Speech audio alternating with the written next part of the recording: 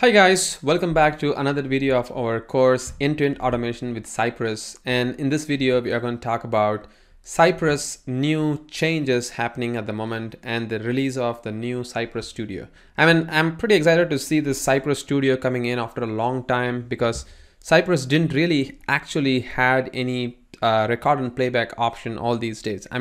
You could able to do a identification of element from the Cypress dashboard.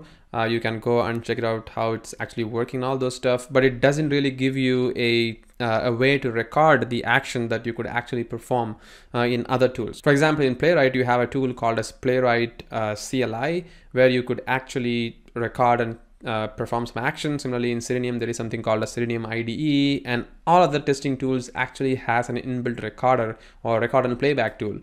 Whereas in Cypress, you don't really have that option.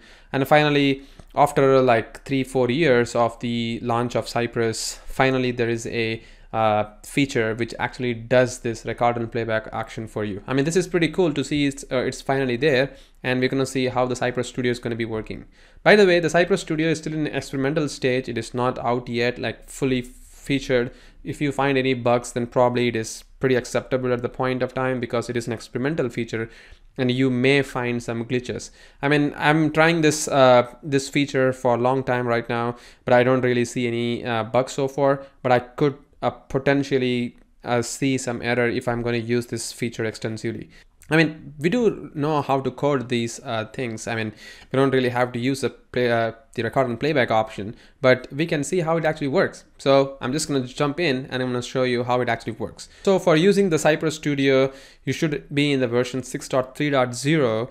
And you can see that this is the major feature that they have released this time. The Cypress Studio's release, which is added in this 6.3.0, and there is also some options to the test files download in the Cypress without the download prompt displaying. And this is another feature which community was asking for a long time. Now they have an option for you. You can also configure where the download folders should be within your project or within outside of the project, something like that. So you can do that as well. So we'll first see the Cypress Studio in this video and we'll see how it actually works. So for that, I have already downloaded the source code from our course, End-to-End Test Automation in Cypress. And you can see that the package which I'm using is quite old, right? It is in 4.6 at the moment. It is really, really older. So we should upgrade all these packages to the latest and the greatest of everything so that we could actually potentially use all these libraries to the latest version. So you can see once I do this control space, we get the latest version coming up for us pretty quickly. So I'm just going to do that.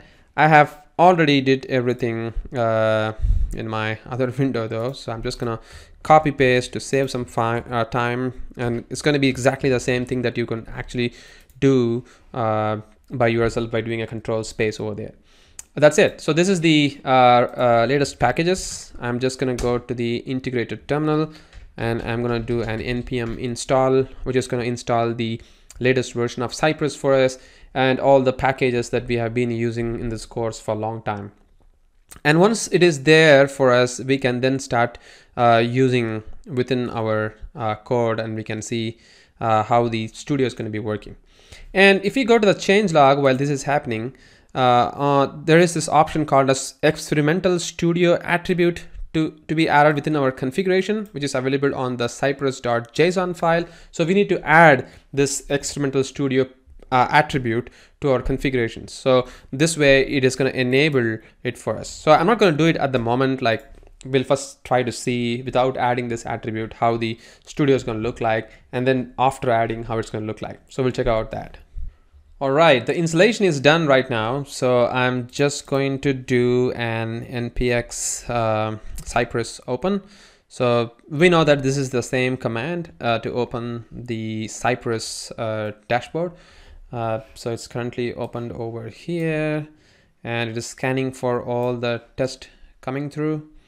And this is the EA app. These are the tests that we have written, and this is the EA app.spec.js file which I'm trying to execute. And these execution is going to be pretty much exactly the same like all these days we have been executing, right? I mean, it just opens the Cypress dashboard, it navigates to the app, performs the action. We can see the time machine concept and all those things. That's all pretty good. But now we're going to see how the same thing is going to work with the record and playback option in the Cypress Studio. So I think it's going to fail because we have added Prashant SSS, which is quite wrong. We have to change that code. I'm going to stop this guy and I'm going to go to the Cypress integration and examples on the EA app.spec. I'm going to remove this triple S. I'm going to save this. And what I'm going to do in the cypress.json file, this one, I'm going to add the experimental option which we have over here, which is going to be the experimental studio. So I'm just going to go paste this guy. Oops. And I'm going to say true. That's it. So once this is enabled, this time if we try to run the npx cypress open, we should have the experimental option coming through for us as well. So hopefully we'll see how it looks like. There you go. It looks pretty much exactly the same. There is no difference on that. But the change comes in once we start this eaapp.spec.js file. So you can see that it's currently executing, just opening the test, and it's running the test for us. Let the test to execute completely. And there you go. The test has got passed.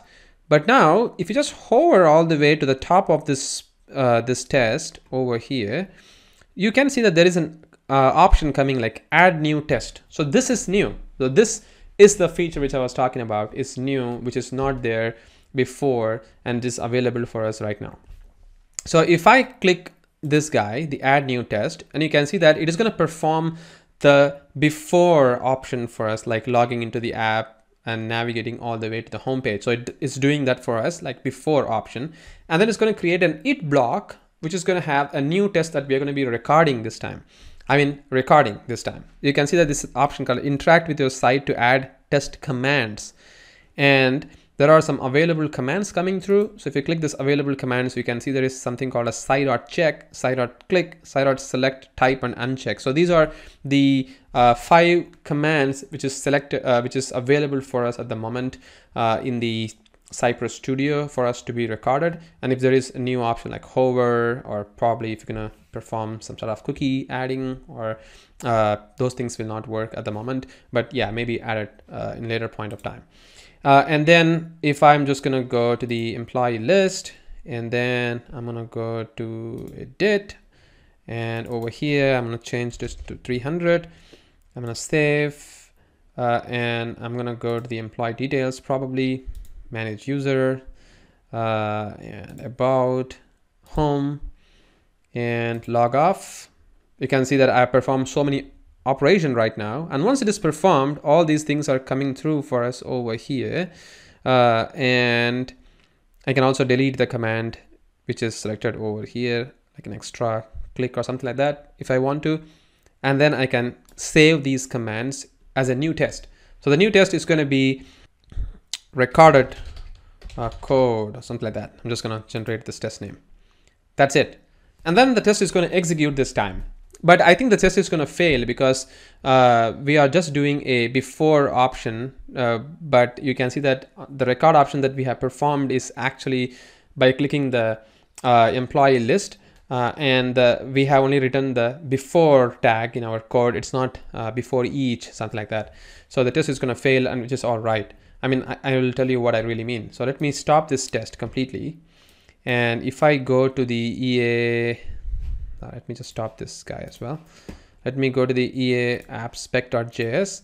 And if you just scroll down, you can see that this is the generated code coming in for us. Yeah, which is cool. But you can see that we actually are running this test assuming that the before is going to be executing for us. But what's happening is this is just a before option, not the before each option. Like it's not going to do the login for us every time what it is going to do. So we need to somehow call this what is called as a before each option, which is something but a hook probably.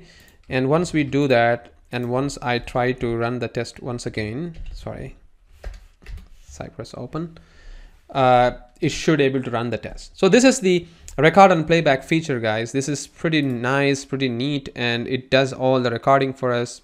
All sort of operations are coming. And again, currently there are only 5 commands being supported, as I showed you on that on the UI. But later on, probably the Cypress team is going to add some other way to store the alias and stuff like executeautomation recording probably. But at the moment, we don't really have those options. But yes, this record and playback is working as expected. And you can see that now it's trying to enter the username and password, and it's performing the recorded code operation as well for us, which is quite cool. That's it, guys. This is what is the Cypress Studio. Looks pretty good, pretty interesting. And I think it is working pretty much as expected. But I'm still hoping to see the new feature of having the executeautomation recording, or storing the cookies, or storing the state information, and supporting the download file options, and working with hovers and many different commands probably. Thank you once again for watching this video, and meet you in the next one.